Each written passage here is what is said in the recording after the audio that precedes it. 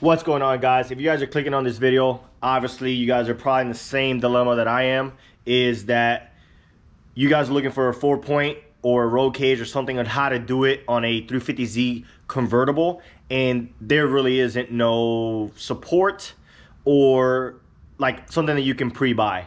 Now, one, I'm not a welder. Two, this is not a how-to. This is more the ideas that I found and what I'm gonna do on my 350Z, which is right here. So we'll get to that in a little bit. So again, one, I'm not a welder. I mean, I know how to weld. I know how to do some basic stuff. So two, there's like 2 or 3 different ideas, and I'll put them somewhere around here. So the first, obviously the first couple people that you guys probably already know if you guys are searching is Luke Fink, and that's like the one that you kind of see the most, but he doesn't go into details on how to do it. Two, he cuts everything off and basically he has no more convertible, which for me, I live in Florida and that's not gonna work because it rains a lot here, and this is more of a practice car than a full track car. I'd street drive it, street drift it, of course not Mexico.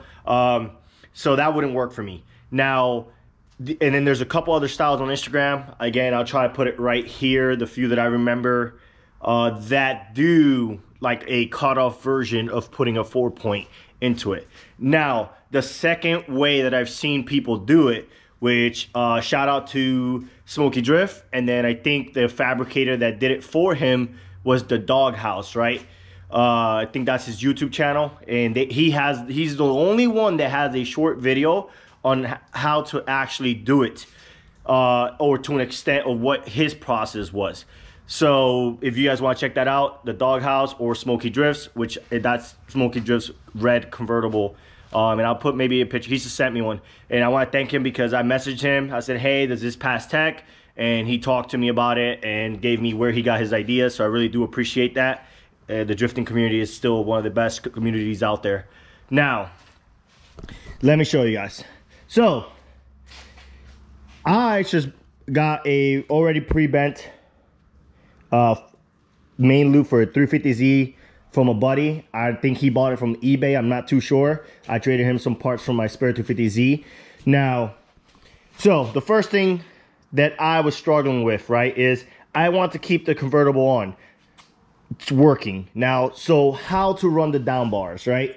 So if you're smart enough and you can bend and you can do all this stuff, you might be able to make some clearance back there. Now, the problem with that, or that I was realizing, is this top metal right here, it's empty. You know what I mean? It's just like a shallow, so I don't think it would be strong. Now, for example, Luke Fink, he did it to the wheel wells, which that's what I want to do, plate in it and put it there. But now with that, the issue you're gonna run into is this hard, because this is hard, and you can't really move it out of the way. Now, another thing that you could probably do is maybe cut these off and then do a dunbar straight to one of these from here to here. But then I don't know if that would pass regulations at your local track. I think that's the first thing you guys, if you guys have a convertible 350Z, that you guys have to look for. Check your local regulations and see if that passes tech. Based on what I know, the way that Smoky Drift did his was they ran a pipe, 11-inch pipe, basically from here to here. Now, I've checked my clearance when this is upright like this, and it has a little bit more room on the bottom so it can scoot and be more even from there to there. My convertible is still gonna work. I don't have to cut my flap, because that's another thing that I realized, that people that do cut them down and go down bar, they have to cut the vert cover to make it fit with the down bars. Now, where I got my 4-point, I'm pretty sure this is a eBay 350Z loop that I got from my buddy. I traded him some spare parts from my other Z, that one, and he gave me this loop. And then I bought a universal kit, because right now with the prices of metal and everything is really expensive. So even going to your local, maybe your local is different, but it was about like 100, 150-ish, depending, like for a 12-footer. Versus I paid like $215 for this kit, which from Amazon, literally. I'll put the screenshot somewhere in the video, and maybe the link in the description. This is just a basic reinforcement kit. So you have your down bars, you have a should be your harness bar, these should be your door bars, and then these technically were supposed to be your like reinforcements on your loop.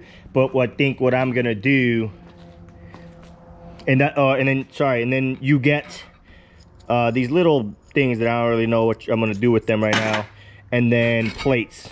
You get a bunch in this whole kit, and it was like $220 for this whole kit.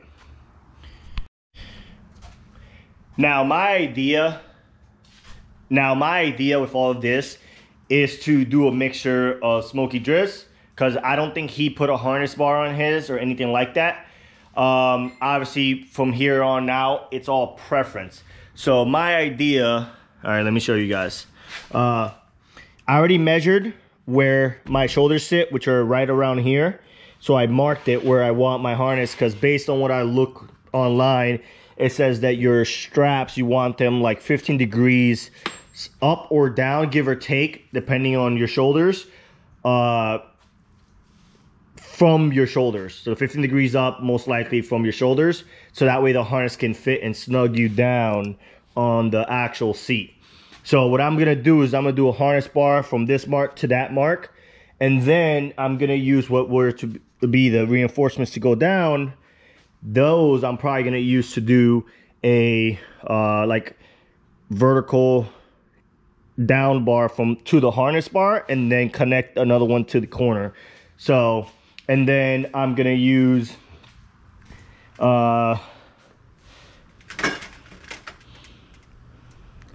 probably either the leftover material, because I know I'm gonna have a little bit. The guy from the doghouse said that he basically made 11. His measurements was about 11. So I think I might have enough leftover from cutoff to do it, because I would not like to use the down bars or the side the door bars, because if it doesn't pass tech, then I'll probably have to do it again. Obviously I'll keep you guys posted, at least on OSW side, if it does pass tech in one of my later videos. Again, disclosure, not a welder. I don't know right now if it's gonna pass tech for OSW. I talked to Smoky Drift and I talked to a few people and said that they should. So we're gonna try it. One, I have some leftover materials so I can try.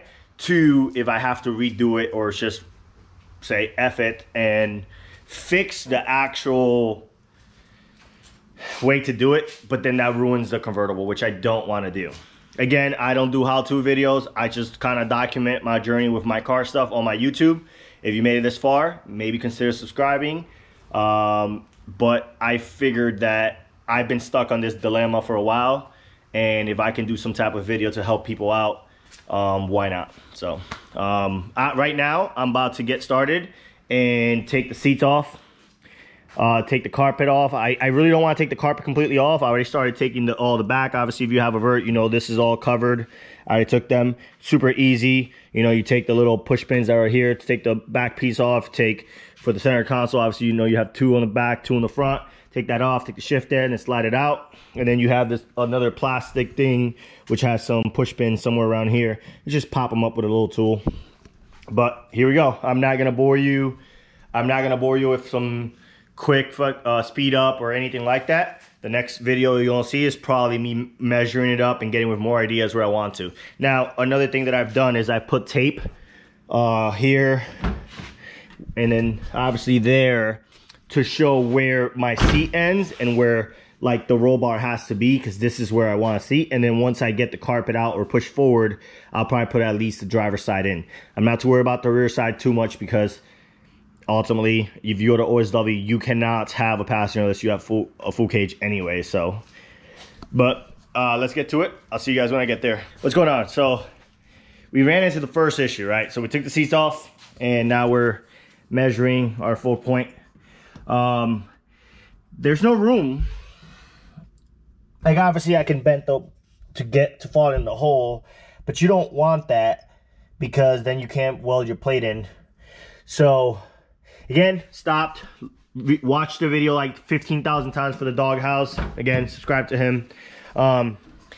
what it looks like, which I had already thought about it, but after watching the video, it looks like, this is why I put my marks here, is that he cut this like right here. And then that was, cut all this off, then that gave him the space to push the bar close to this wall, and then put a plate from the backside, you know what I mean? And then not interfere with the seat bracket. So that's what we're about to do right now. So obviously I got a little bit ahead of myself and I didn't film everything. Like I said, we're not a how-to video. I just wanted to give you some people that have the same issue as me, or the same problem as me, some ideas, because I've been through basically a while looking in. So long story short, here we go. So at this point, you guys should have the design or whatever 4-point that you guys are trying to make. I decided to do a harness bar and then reinforce it down and up. I just notched it. Obviously, there's a couple good videos. I don't have a notcher, which is what took me forever. There's a bunch of good videos on YouTube on how to notch it without notcher. Obviously, my welds are not the prettiest, and worry about that. But I went for strength. Now, it just finished. I got to clean up, but I just finished weighting the plate and now doing final basically testing. So I'm about to tack it. This is right where I want it. I want to make sure that it's leveled and everything. And then I'm gonna put the seats back on to make sure they have space enough for it to fit with no issues. And then once everything is there, I'm gonna finish welding, or finish welding the actual 4-point to the plate. And then from there, I'm gonna come over here, and I think I'm gonna notch one of these right here, and I'm gonna go right here, notch this, notch here. This is about 10 inches, and it should fit right there. And then one on the other side. And that's probably gonna be, for me, as far as I want to take it. And then, like I said, I don't know if I'll be able to pass tech, but we're gonna see. And if I can pass tech, then maybe later on, once I move up the groups, maybe I'll do the extension and down. And again, just to touch on it again, I had to cut into the body, just like a little reinforcement plate. I had to cut in there to be able to push the 4-point more back towards this actual wall. So, and again, I don't know what else you guys need to see. Again, probably be the last clip for sure. This took me about 2 to 3 days to do. You could probably do it in a weekend. Obviously, I was just working around my schedule, and I ran out of gas yesterday, which would have been done yesterday.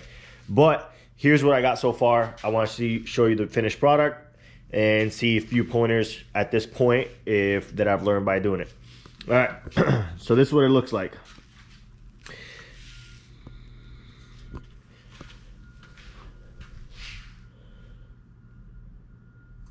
So again, I'm not a welder. Obviously, you could also probably, if you really want to do it better, obviously you can weld it. Probably be a better welder than me. Or you could, in reality, you can size everything up, notch everything, and then bring it to a good welder, have him weld it, bring it back, measure everything, and do a quick tack, and then bring it back to somebody else as a better welder. So everything is nice, but everything is strong. This ain't going literally nowhere. So again, if you haven't realized that, I painted the whole thing because I didn't want to paint the whole thing in the car, especially with the screen paint. So what I did was I sprayed it first, sanded everything down, and I just started feather edging everything. So now I'm gonna spray everything one more time, and then I'm gonna come out here, and then so I deleted some of the brackets. I was gonna go all in depth and delete these two, but I gotta keep those for now. So like I keep saying, if you had to go in there, I got it. The final things I have to do is obviously clean everything up, clean the welds up a little bit more, and then close it. But this is it, the next clip from this, and thank you for watching. I hope that I might earn your subscription. I don't do how-tos. I just like taking people on the adventure that I do. And I hope you guys really, subscribe and like, and see you guys in more of the adventures. Hope this helped, and talk to you guys later.